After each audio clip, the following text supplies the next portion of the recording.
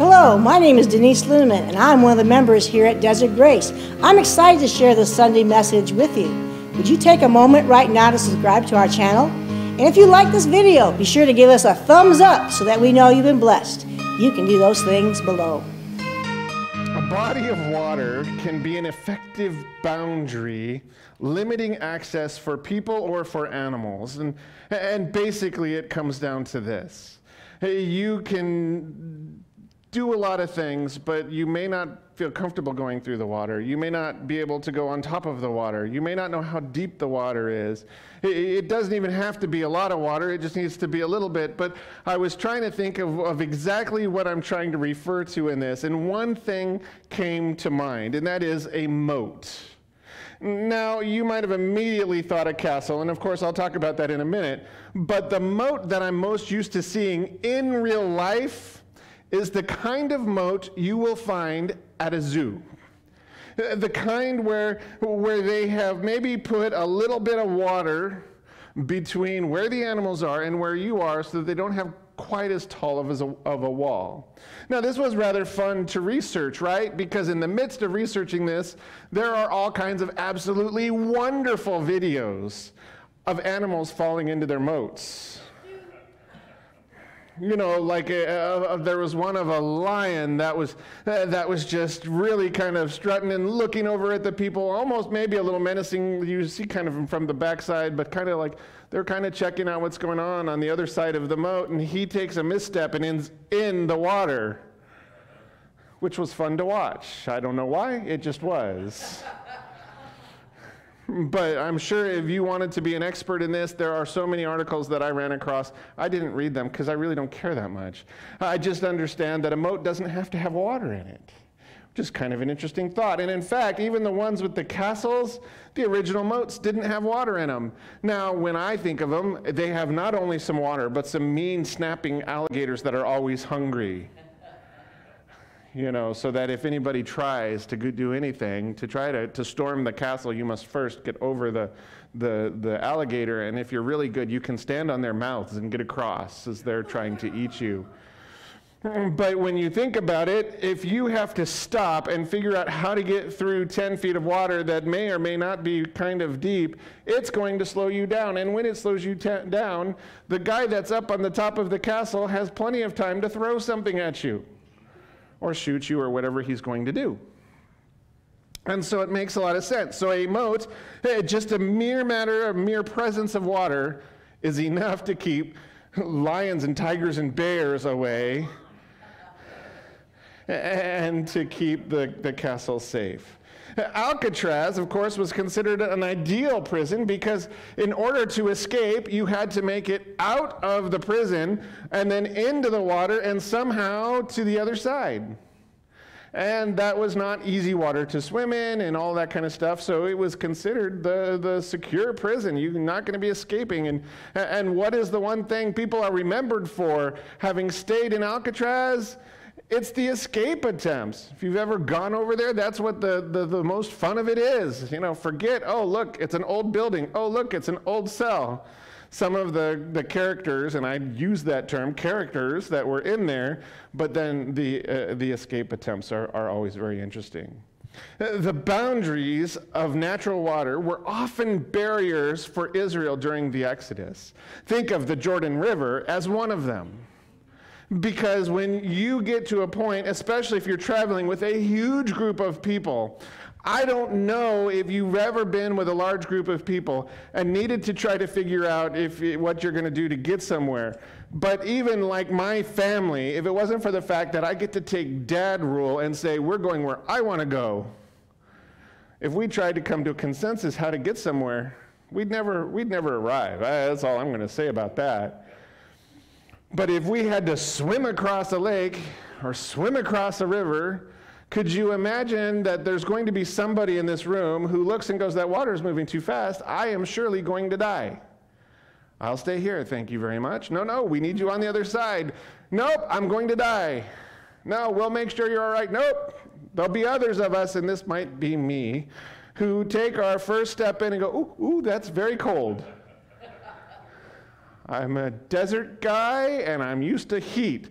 That's a little bit cold. Let's warm it up a little bit, and then I'll be ready to go across. Anyway, so the boundaries of natural water end up being boundaries for that. And by the way, we see this over and over and over again in the story of the Exodus. One of the obvious ones where water is a boundary is the Red Sea. But then what happens? God removes the boundary. And they walk through on dry land, and then the Egyptians that followed them in, God says, well, good luck, and takes care of them. So you first have that. There's also this incredible dependence on God when water was scarce. And when you start to think about it, that becomes a barrier, and it really does for Israel. In part because Israel begins to become so concerned about their health, about their safety, about where their next drink is going to come from, that they begin to struggle with that very matter itself and begin to pretty much walk away from God. What did you bring us out here for? Just to die? So we get to the Jordan River. And so that we're all on the same page, it's like, here we are.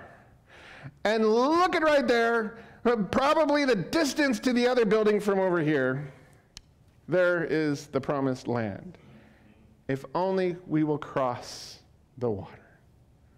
If only we will cross the water, there's Jericho, and we will be in the promised land.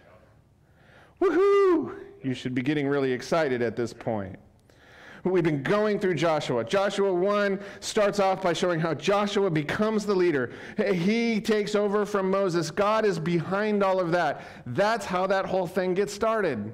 That's what we talked about in the very first chapter. Last week we did Joshua chapter 2, and it shows how God uses imperfect people, a prostitute, and some bumbling spies to bring encouragement to the entire nation and to kind of give them the idea that God is still there, that God is in control, and that if they had any wonders about whether God could or couldn't do what God wants to do, there's no reason to wonder at all, because look it, they are melting in fear. They're melting.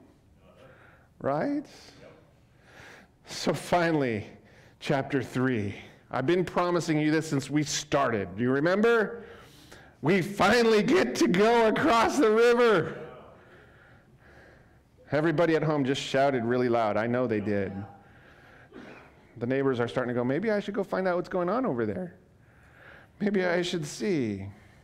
My question for us this morning is, how do we discover how to cross over for ourselves into our own spiritual promised land?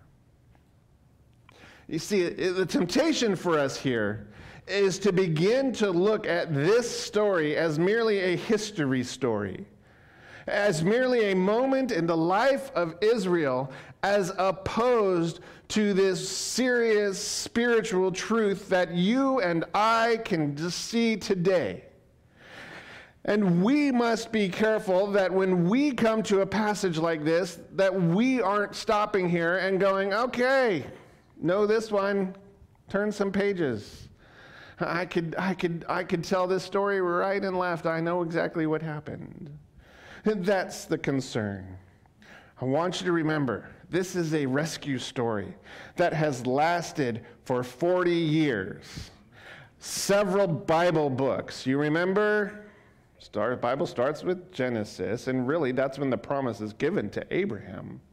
But then Exodus begins with the rescue from Egypt after they had been slaves there and being oppressed for so long. And then you have all these books in the middle that finally we get to Joshua, and 40 years has passed. A generation has died out. Moses is dead, and now Joshua is being made leader. And we are excited to see what God's going to do to give Israel the promised land that he assured them so long ago. So, sit on the edge of your seat. Get ready for the passage. It's good. It's rich. Early in the morning, Joshua and all the Israelites set out from Shittim and went to the Jordan, where they camped before crossing over. After 3 days, the officers went throughout the camp, giving orders to the people. when you see the Ark of the Covenant of the Lord your God and the Levitical priests carrying it, you are to move out from your positions and follow it. Then you will know which way to go, since you have never been this way before. But keep a distance about 2,000 cubits between you and the ark. Do not go near it. Joshua told the people, consecrate yourselves, for tomorrow the Lord will do amazing things among you. Joshua said to the priests, take up the Ark of the Covenant and pass on ahead of the people. Now, if you're not really paying close attention because we're reading the story, this is the part where Joshua finally says, onward we go! So they took it up and they went ahead of them. And the Lord said to Joshua, today I will begin to exalt you in the eyes of all Israel, so that they may know that I am with you as I was with Moses. Tell the priests who carry the Ark of the Covenant, when you reach the edge of the Jordan's waters, go and stand in the river. Joshua said to the Israelites, come here and listen to the words of the Lord your God.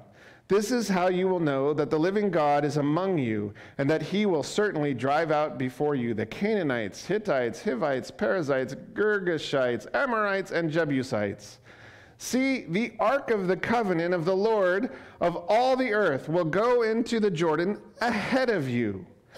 Now then, choose 12 men from the tribes of Israel, one from each tribe, and as soon as the priests who carry the Ark of the Lord of all the earth, set foot in the Jordan, its waters flowing downstream will be cut off and stand up in a heap. I love that image of a heap of water. So when the people broke camp to cross the Jordan, the priests carrying the Ark of the Covenant went ahead of them. Now the Jordan is at flood stage all during the harvest, yet as soon as the priests who carried the Ark reached the Jordan and their feet touched the water's edge, the water from upstream stopped flowing. It piled up in a heap a great distance away at a town called Adam in the vicinity of Zarethan.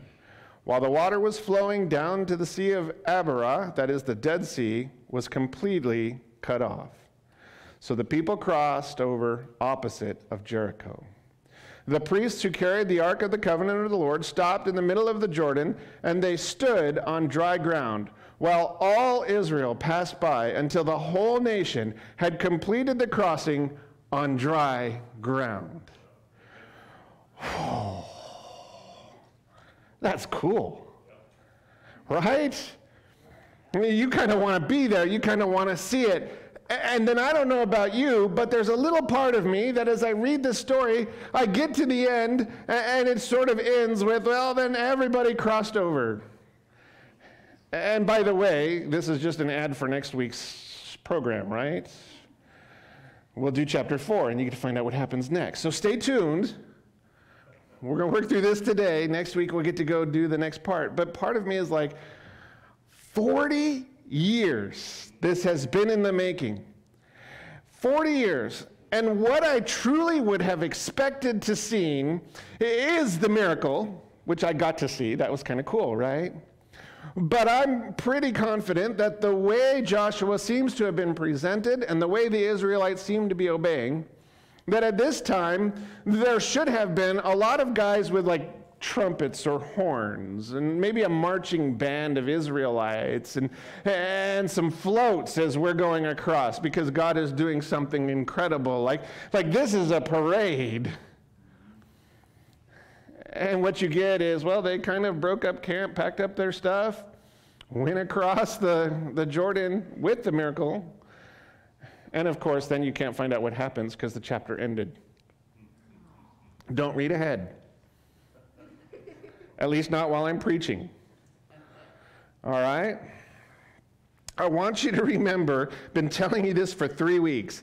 Joshua is more concerned about theology than he is with history. So if you noticed that while we were reading this passage, or if you're reading it at any given time, you're going to see that it's sort of choppy. It has overlapping facts, like it repeats some things that are kind of important to repeat. The details that are chosen, I will tell you that so many times I have more questions after the fact than I did before I started. Because we're there guys with horns. What did the children think? How many people stopped and looked to see, could you see this water in a heap? How many people tripped going across? Because there's stones in the riverbed, in case you didn't know, that's just reality. Were there any fish on the ground?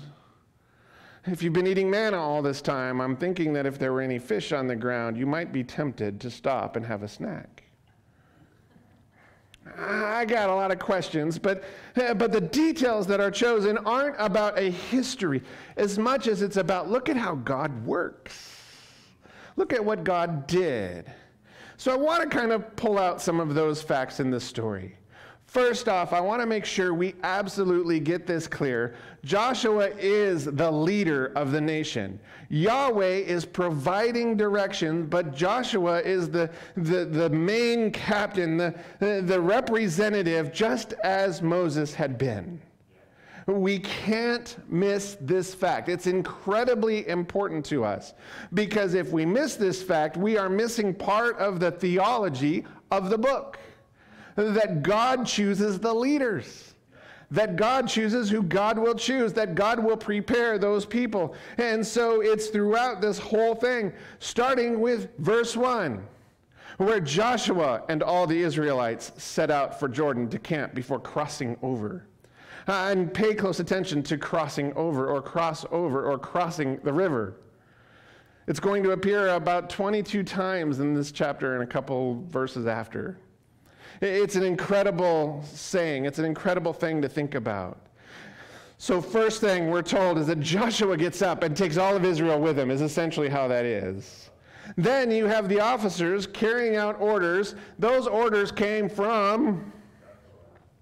And if you remember in chapter 1, when Joshua said, okay, Lord, whatever, he went out and he told everybody, hey, he told his officers, hey, go and tell everybody, how many days till we leave?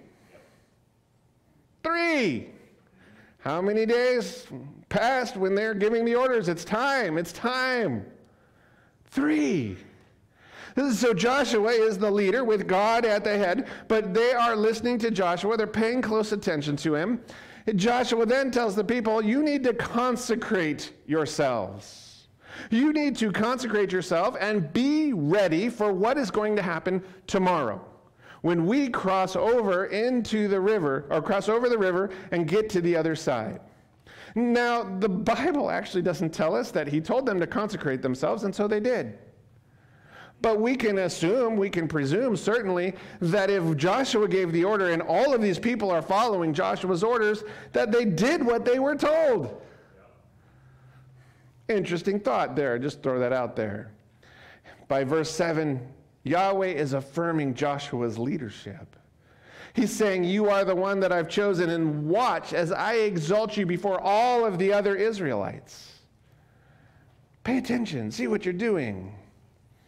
And the people obey Joshua, and by the way, Yahweh, and they cross over as part of a miraculous event. Some of this, well, most of this, is fulfillment of promises. So Joshua being the leader in itself shows us how God fulfills promises, because when you think about it, God has taken care of him. He's made lots of promises. The Ark of the Covenant shows up, and it kind of shows up, I think, a little bit out of nowhere, but it tries to keep the focus on the divine. That there's an instrument of God's choosing. And in this particular case, it happens to be the Ark of the Covenant. You might remember Moses' staff being part of that, or you must hold your arms up, or whatever, that God gives these sorts of things. But the focus should never be on the person who has to bang on the rock or whatever, but should be on God. Should never be on the tool, but it should be on God. Now, I want you to remember what the Ark was all about. There was no ark, but then there became one way back in the midst of the wilderness. And God needed a place to dwell. There needed to be a place for people to worship. And as part of that, there became this tabernacle, and part of the tabernacle became this ark and this important piece of Israel's history that has been the lore, right, of we need to find this thing. Where is it? What's it doing? The ark was used by Moses to meet with God. It was a literal physical representation of God himself. So that when Moses went in and spoke to God, to the very mercy seat, as it was called, that he was speaking to God as though face to face, like you and I, even if we're doing it via video, are doing. That's what it was all about. Ultimately, the ark was placed in the holiest place of the tabernacle or the temple. And then Aaron could only go in once a year. The highest priest gets one chance a year to be a part of that. When you begin to think about how important this piece of history is to Israel as part of God's very presence, seeing it would certainly remind you that God is in control and that God is with you. I want to point out that in Numbers 10, the ark becomes a symbol of God's presence in a journey or in a war. So the idea is that from that point forward, when the ark moves and Moses moves, then the people will also move with it, and it will be this physical representation of God as the leader. It's really cool. And so if God is the leader as you're making your journey, can you pretty much count on being safe? And if God is the leader, if he's the first thing you're taking with you as you go out to war, do you think you might win if you have the God of the universe with you? And so this is an important aspect. But even though this is brought up in Numbers 10, the only time it's ever mentioned again, it's a negative thing. Numbers 14:44 talks about how the people left without Moses and the ark and tried to go somewhere else. So we've never seen it actually carried out this way until now. Isn't that awesome? I know you already knew this. I'm kind of boring you now. I'm sorry. So since that designation is given in Numbers 10, here is the first time we actually see it carried out. I also want to remind you that the ark represents Israel's relationship with God. I don't know what we would do, but we have things like photographs. We have things like maybe a possession that somebody has given us or a gift. I'm thinking if somebody were to graduate onto heaven, what would we have that represents our relationship with them? And probably a photograph or an item. And I have some items that belong to my grandparents that remind me of the relationship and the connection that I had to them. Well, this is God's relationship with Israel. And within the Ark of the Covenant, you might remember that the 10 tablets, or the tablets with the 10 commandments, not 10 of them, 2 of them, are in there. And then Aaron's staff had been placed in there. And then a jar of, what is it? Manna.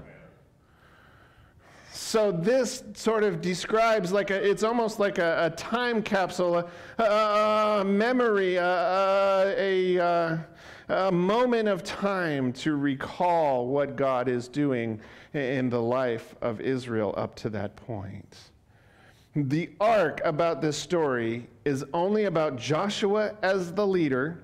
He's the one that says, God says we're ready, it's time to go. And about God as the one who is actually doing the actions.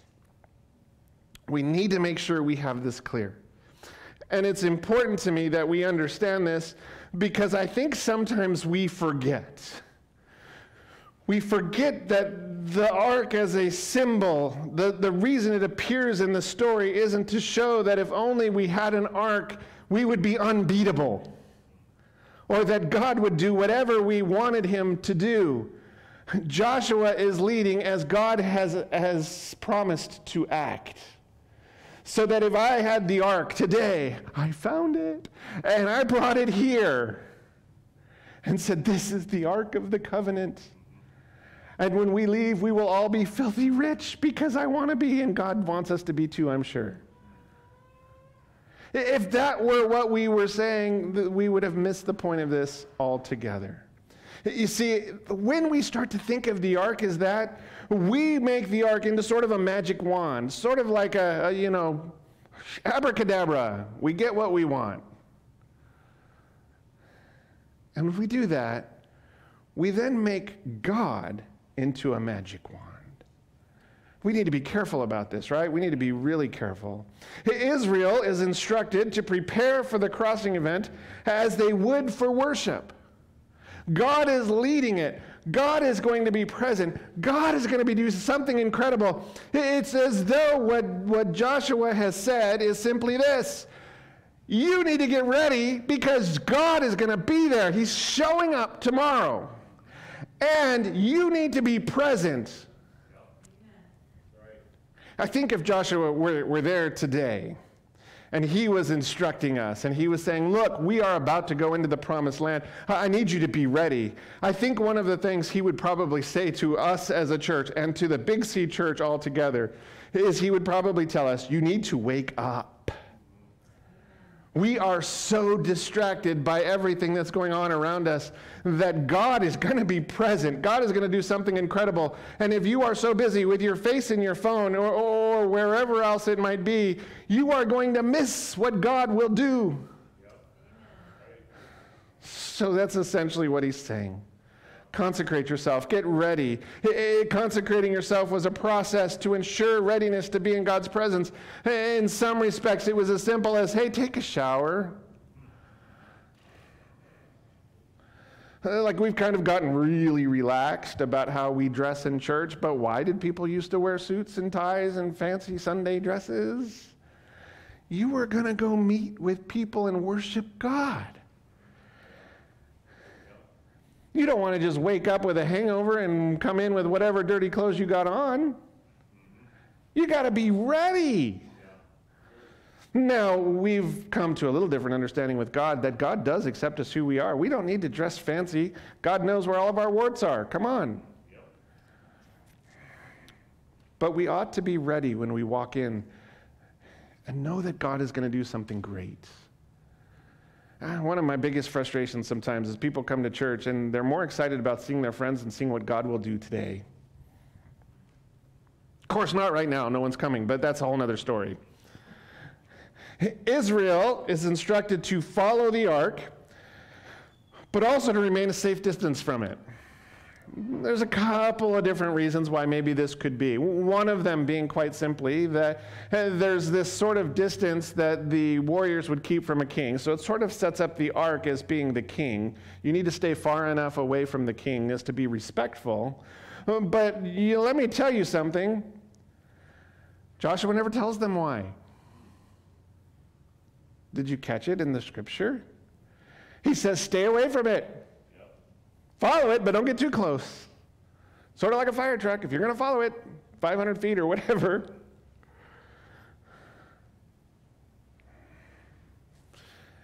There's something about that. That God wants to be special, that he wants to be revered, and we should be paying close attention. Scholars point out in all the commentaries that this purification is not just merely a cultic worship purification, but also in preparation for war. You may meet God this day. Wouldn't you want to be ready? That's part of the thing. One of the great, amazing aspects of this is it's one of the first times we see Yahweh identified as the living God. You remember how that came about, right? We were reading the passage, and unfortunately, sometimes when I'm reading the passage, I get really excited, and I forget to stop and go, look at that, that's really cool. Well, I don't forget as much as I'm like, hey, you guys are like watching your clock already, right? Joshua tells them there's going to be no question but that God is going to be with them. God is going to do something great in their presence. In fact, he names 7 nations that they are going to drive out of the land so that they can enter it. And if you were a biblical scholar, you would be trying to identify the nations. And some of the nations, they have an idea of where they were, or the people groups. And some of them are listed in other parts of the Bible. Some of them are listed in other literature of that time. You have all these different things. But there's something about the number. The number 7, which in the Bible is always perfection. It's always completion, that God will see this through, that it's going to be complete. He even lets out the secret, right? So if you were one of the people that were like, I'm worried that the water's going to be really cold, or I'm worried that I'm not going to be able to swim if the current is too fast, he says, look, when we get down to the edge, God's going to stop the water. We're going to walk right over. Woo! This is awesome. And then just for good measure, by the way, the Jordan is in the flood stage, meaning that all the snow is melting and the water is flowing and it's nice and wide. If this had been a different time of the year, perhaps it would have been just a low river. But God never seems to be content unless he is the one doing the work. Show that he is the one behind it. One of the things that is so incredibly important for us to get is that God's presence is the key indicator to the success. There's nothing to be fearful of. And that's essentially what Joshua says. He says, whatever you're worried about, knock it off. Because quite simply, God's got it. He's got it. Now we get to the end of the chapter, right? And all of the dialogue begins to fade away. There's no more discussion. There's no more speeches. There's no more God talking. The miracle unfolds. The entire nation crosses over. And as we've already mentioned, and then the story just abruptly ends. Stay tuned. Come back next week. Same channel. Same station. Again, to me, this almost feels a little anticlimactic. Come on. Now, I realize we don't get to see exactly what happens when they get on the other side, but if you've read ahead, you know. But there ought to at least be a potluck. Even if it is, what is it? You bring your what is it, I'll bring my what is it, we'll have a potluck. There should be some balloons. There should be some singing and worship. Joshua ought to get up and preach the best sermon of his life. Anyway, it's a miracle. We can't forget that this is a miracle. We got to let our imagination see the water sort of heaping up. We got to see them walking across. We got to remember, and there are some people in the room this morning, and probably a bunch on the video, that you aren't even old enough to know what 40 years feels like.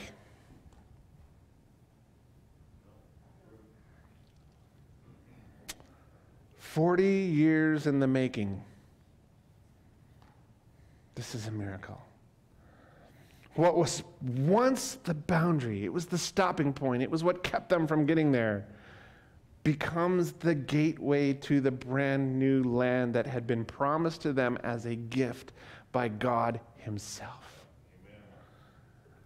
Oh, this is good stuff. How do we discover how to cross over for ourselves to our own spiritual promised land? I want to make sure you understand that God has given you some promises. He has a goal for you, and one of the problems that I think some of us are feeling in today's day and age is that if you haven't noticed, we are in a bit of a wilderness right now.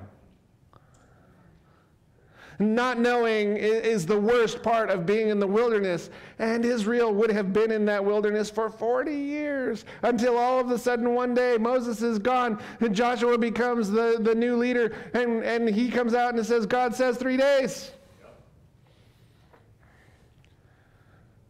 It's going to be a little bit like when they finally say, hey, in 3 days you can go back out.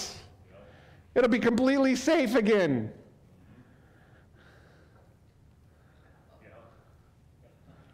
Some of you don't seem to be getting this, but all right. First thing I would say is that we discover how to cross over when we listen to God's voice in the wilderness.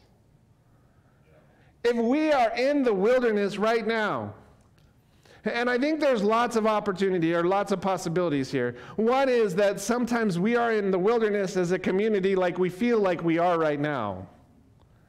But there's also a personal wilderness where God sometimes feels so far away and like he is taking forever to act.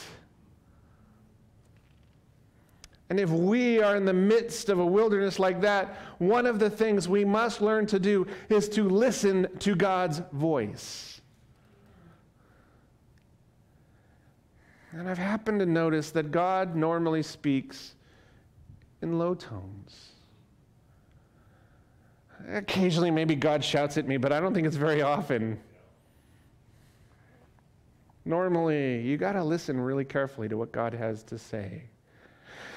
You see, there's nothing more important than being in tune with what God is saying to you or what God wants to say with you, to know what God wants for you. There's nothing more important in your life right now than God being right there and with you every step of the way, speaking to you, guiding you, comforting you, directing you.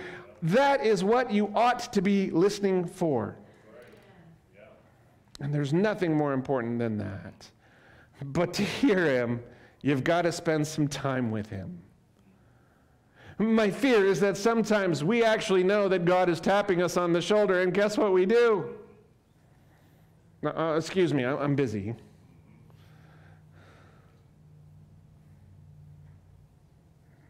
And he taps us again. Oh, yes, you wanted to speak. Okay, I got a minute. And he says, I need more than that. Let me know. How do you spend more time with God? Read your Bible.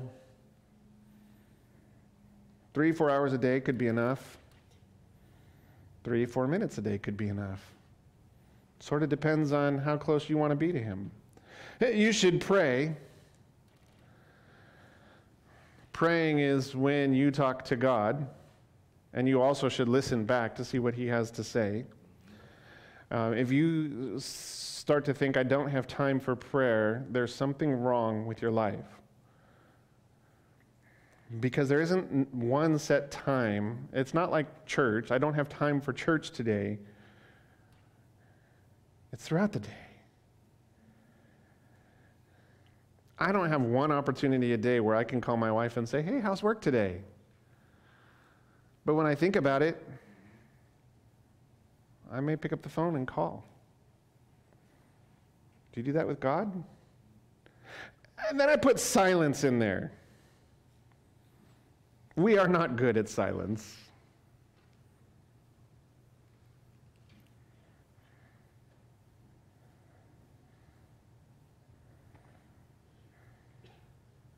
You see what just happened there, right?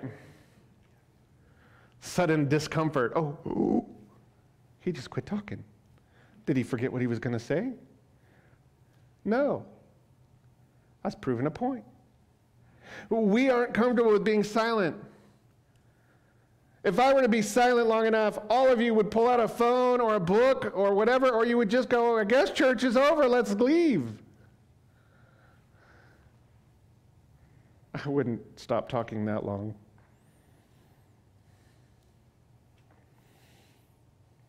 Practice some silence in your life. That's probably the hardest thing of the 3 things on this list, is to just let God speak and not do anything during those moments. I admit I have a problem with this one, but I try. Joshua had to be ready to hear Yahweh's voice, or he would never have heard it. But he also had to be willing to be open to what God was calling him to do. Imagine if Joshua had answered like Moses. But Joshua heard, you are the one I've chosen. And Joshua says, okay, Lord, we will do this. I will be your agent. And I've said this before, I'll say it again. God has a call for everybody. He has a call for you in the good times. He has a call for you in the wilderness times. His call for you may be one overarching call, but by the way, he's going to tap you on the shoulder, and like the video that we showed earlier, he may have something special for you. Pay attention. Listen. Have you already heard God's voice in this season? Have you paid attention to what he wants you to do today? When you have, you'll know when to cross over because he'll tell you. He'll tell you. Second thing I would say is that we discover how to cross over as we prepare ourselves for the task. Israel had to do several different sorts of preparations. They had to, move closer to the Jordan. They had to camp there. They had to get ready. They did the whole thing with the purification. It seems like it's such a short time, but all of these things happen. And I wanted to kind of point this out real quickly because sometimes when we feel like God is giving us a task, we feel so woefully unprepared. And when you think, all right, 3 days to get ready to go into the promised land, it seems like this incredibly tight schedule. But God had been working on them for 40 years. And again, some of you aren't even 40 years old yet, but God may have been working in your life for your entire life to lead you to this moment, to prepare you for this task that he wants you to do. Just like he would have been doing for Israel. Once they agreed to it, once they were prepared, the last thing to do was to be ready to be in the presence of the divine activity of the living God. If you don't see God at work around you, you're not paying attention. He is still active, he is still living, and he wants you to be a part of it. Whatever task as God has for you, he's been preparing you for it. He's got you ready if you will just do what he wants you to do. But have you prepared yourself to be part of God's activity in the world? Have you done it? Are you ready? I don't want you to miss out on the privilege of what God has for you to do. That's important. Let's don't do that. And finally, we discover how to cross over as we learn to focus on God's presence in the moment. If you really want to look back at Israel, God was present for 40 years. If you were an Israelite, you might look back and you might go, well, now, was God really present on this day? Or was God really present on that day? Or was God really leading us here? Or was God really leading us there? Or was God really trying to do something? Why wasn't God more, like even when Moses goes up to get the 10 Commandments and they're like, oh, God has eaten him or something. He hasn't sent him back. But God was present every single moment of every single day, physically present. And I think it's for us as well. For Israel, following the Ark of the Covenant was that physical representation of following God right into the promised land. There you go. How do you keep your focus where it belongs? What keeps your eyes on God?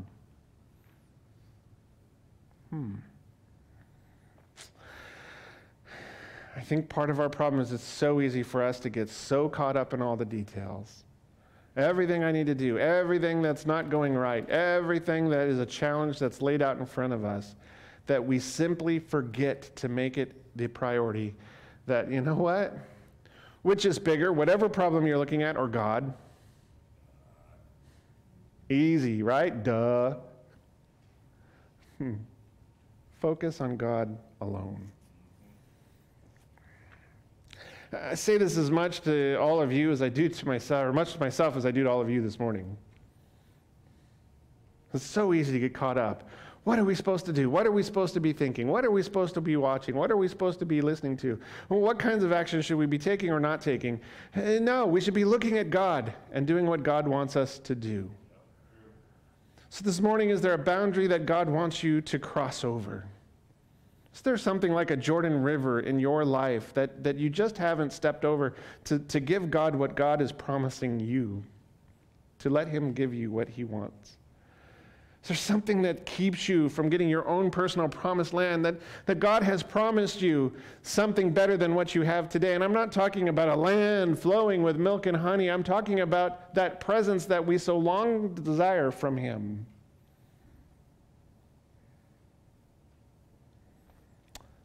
Because if there's a boundary that God wants you to cross over, and there's something keeping you from giving in to him, today's the day to give that up. God has it. Listen to what he's calling you to do. Prepare yourself for what's about to happen and focus on God. And guess what? All is better. All is better. Are you ready to cross over? I am. Don't be asking, well, what's it going to look like? It's going to look like God is present with you. What does that look like? Well, God knows. Who are you looking at? God. Don't look at all the other junk. Heavenly Father, it seems like we have been in the wilderness for a while with the current pandemic.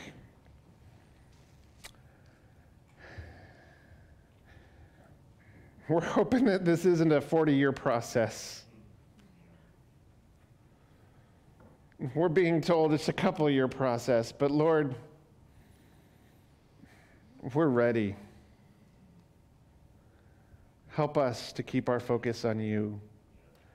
Help us to be able to listen to you, to not neglect our relationship with you, to not walk away from what we know to be right, but let us simply be basking in your presence.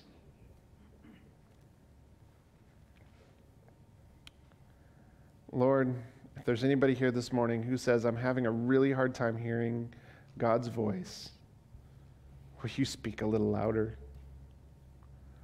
Open their hearts, open their minds, clear their focus. If you're calling them to do something today, whether that just be simply making a decision to follow you for the very first time, or whether it's something much more deeper, may this be the moment that they get to cross over into their own promised land. They get to have the very God, the creator of the universe, present in everything that they do. Lord, help us to keep in mind that sometimes we must prepare ourselves by noticing what you have done already in our lives. Help us to remember this story as one that allows us the very privilege of getting closer to you. Lord, this morning, once again, we love you. We worship you alone. We thank you for who you are and what you've done, not just for Israel, but for all of us. We look forward to what you're going to do in our lives in the near future. Lord, guide us, direct us, keep us safe until we have the opportunity to worship together once again. We pray all of this in your name. Amen. Thanks for watching this sermon with me. If you enjoyed your time with us, we'd invite you to join us in person for a service. Visit us at desertgrace.org or give us a call at 928-305-1132 for more information.